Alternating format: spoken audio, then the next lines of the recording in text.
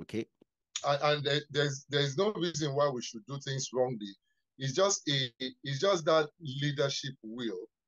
Because I watched an interview recently about one guy in Dubai talking about how Dubai actually changed in a couple of years.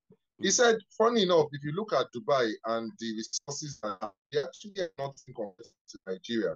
But what differentiates the typical Dubai economy, the typical Dubai people and all that, is a function of leadership. We even have more, according to him, I don't have the statistics anyway, that the oil that they have, even Nigeria, is not as if we don't have oil also.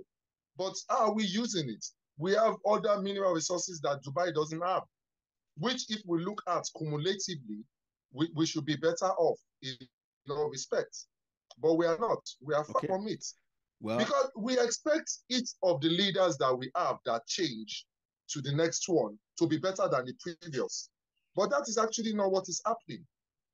Each leadership that we have, we always say, I wish this person was still there.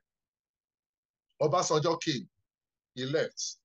We said, Jonathan was bad, that Obasanjo was better. Jonathan left, Buhari came. We said, Jonathan would have stayed back.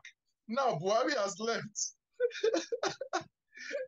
Tinubu has come. We are now saying, Buhari should have.